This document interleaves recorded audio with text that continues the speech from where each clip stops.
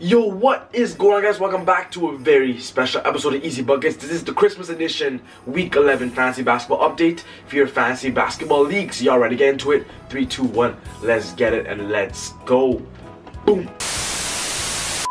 This video is brought to you guys by SeatGeek. SeatGeek is a ticket app where you guys can buy tickets for a great price and actually know the value of what the seat you're buying. This app gives you access to a visual view of what you guys will be actually seeing when you guys purchase the ticket. So basically, it is everything for you guys all in one app. It is an app for sports games, concerts, you can name it all. So make sure you guys download the app and be sure to use my promo code EasyBuckets to get a $20 discount on your first purchase. So before I go to the list and the topic, guys, I just want to say that right now I'm posting this video on Christmas Eve and just want to wish everybody a Merry Christmas, guys. Christmas is actually my favorite holiday, guys, so I can't wait for it to come around. So yeah, guys, just Merry Christmas from Easy Buckets. Before we go into the list, guys, I also want to say if you guys are new to Easy Buckets, guys, we are a fantasy basketball channel. What we do is talk about fantasy basketball on a daily to weekly basis. We talk about the best waiver wires, the best trade targets, stock values, all this stuff of fantasy basketball. So if you guys love fantasy basketball, go hit that subscribe button to join the Easy gang.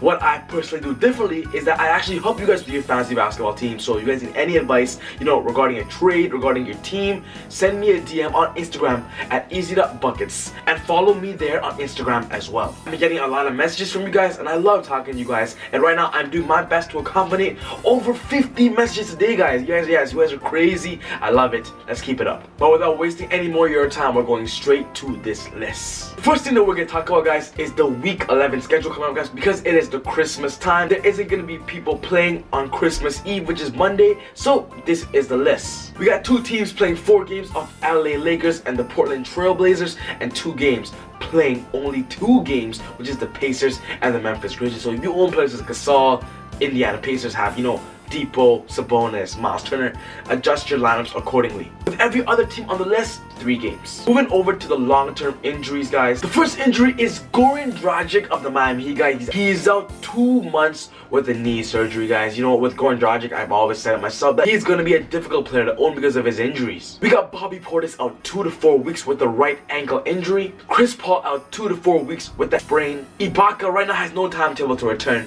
but his return for his knee injury could be 1 to 2 weeks. Mirotic right now has no timetable to return with his right ankle injury. He's missed the past games, but I'm assuming the next week he will return.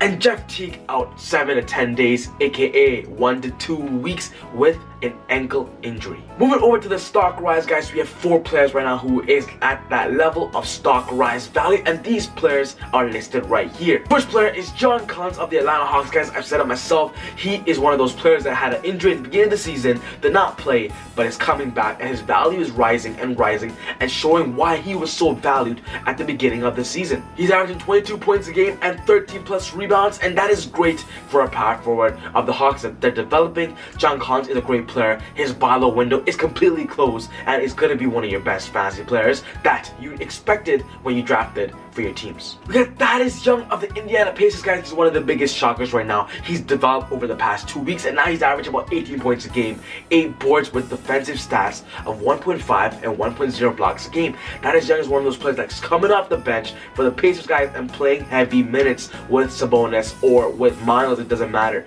Thaddeus Young is a player that right now, if you could still get him off the waiver wire, he could potentially be there in small league teams, but it's a great player to add in a package trade for your fantasy squads. We got DeAndre Ayton. Oh, he's growing crazy right now. He's averaging 24 points a game over the past week, 16 boards a game, guys. And with the Suns previously having a 4-game win streak, Ayton was definitely one of the reasons. In the past few weeks, he's had a really small fall off, but that fall off is completely shut down because he's back. And a big shocker, guys, is Larry Nance Jr. of the Cleveland Cavaliers, guys. He's playing great basketball, averaging about a double-double of 12 points a game and 12 rebounds with good defensive stats. Larry Nance seems to be that future power forward for the squad. Right now, with Kevin Love out, they're finally making him and developing. Also, with Tristan Thompson out, Nance has to be the guy for the Cavaliers, and he's been doing so. So he did previously have a buy low window, but it's right now rising. So if you have a chance to get Larry Nance, he is still cheap.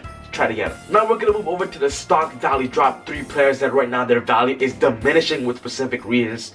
to the team. Wesley Matthews has averaged about 11 points the past week and shooting terribly at 37 field goal percentage. A big part is JJ Barea development and his return to the team's lineup and rotation, but the thing is, Matthews is worth owning, but still right now his value is dropping, so he's a great player as a buy low target. SGA Shai Gilgeous-Alexander, guys, with Lou Williams' return, he has played terribly than what we expect him to do. He's still a prospect to be a future point guard of the squad, but he's averaged about 7 points the past week and 3 assists. Lou Williams' really return definitely hurt him, and his stock right now makes him going in the buy low window. He's actually really cheap right now. And Markieff Morris, guys, with the development of their center Thomas Bryant.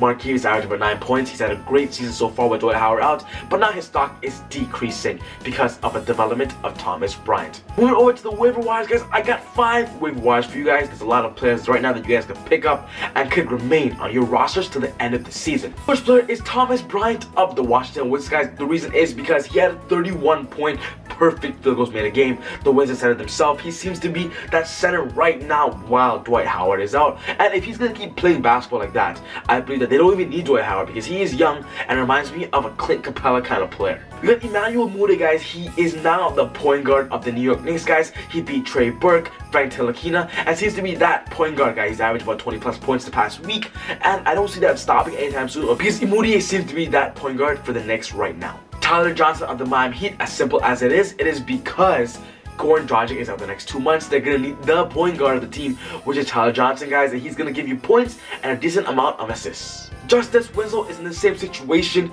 as Tyler Johnson. They're both going to split the minutes at that position, but Justice Winslow gives a little bit more stats but less scoring comparing to Tyler Johnson. And Kelly Oubre Jr., guys, if he's still in your waiver wires, I suggest you guys pick him up, guys. Because in the Suns lineup, he is going to get a good plus 25 minutes a game, but I believe that with the Suns, he has the potential to be a great fantasy player and could potentially be that starting small forward for the team. Alright, guys, well, that wraps up the list on the Week 11 Christmas Edition Fantasy Basketball Update. If you guys enjoyed the list, guys, give me a thumbs up button, guys, and also put your ideas and opinions in the comment section down below. Once again, guys, if you guys are new to Easy Buckets, guys, hit that subscribe button and make sure to click on that notificational bell to not miss any of these weekly videos because you guys do not want to miss it. But other than that, guys, take it easy, God bless, Merry Christmas, and I'll see you guys later on Easy Buckets. Woo! Like Usain in the cheetah print. Talk fresh game, I don't need a minute. R.I.P. the game, I need a minute. Okay, let's proceed with it. I'm in the house, got the deed with it. These bozos always sneak this and they taking shots. I'ma keep with it like no, this league business.